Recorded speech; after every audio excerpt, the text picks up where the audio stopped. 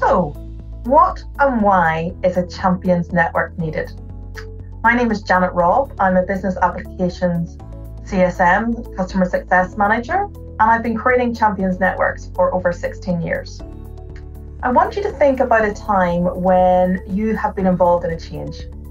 How did you hear about that change? Was it through an email, through a town hall? How did it make you feel? Were you nervous? Were you worried? What did you want to do? Who did you want to talk to? I know when I've been involved in a change that the first person I want to speak to is somebody else who's been involved in that change. So it might be my colleagues, my peers, my friends, or my trusted advisors. And this is where a champions network is into its own. Now, first and foremost, you don't have to call it champions. You can call it subject matter experts. You can call it advocates. It doesn't really matter what you want to call them. But what it means is they are a group of people who are recognizable, who you know, who are colleagues and friends and people that you see walking about.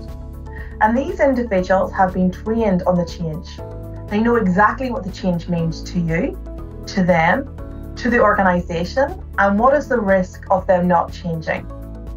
They're also there to provide feedback to the program managers and the sponsors, because they want to hear and understand how the change is affecting everybody and what's really happening on the ground. They will also be able to identify business challenges and possible solutions, because the champions are you and me. They understand the processes as they are and understand what they're meant to be, and they can identify if they're ever wrong. The champions are there to build a circle of influence about this change, to encourage, to motivate, to get us to adopt the change quicker.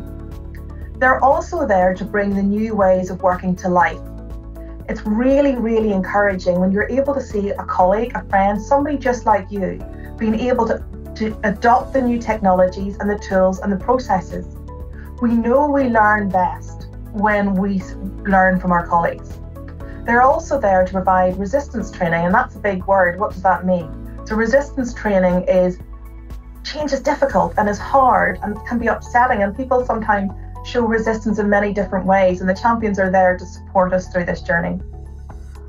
So who should a champion be? I've often seen a champion be dedicated to the IT department. Now, that doesn't have to be the case, because a champion, remember, they're going to be trained on how the new processes work, and we have to be able to recognize the champions. First and foremost, a champion needs to be enthusiastic, passionate, encouraging, and motivating.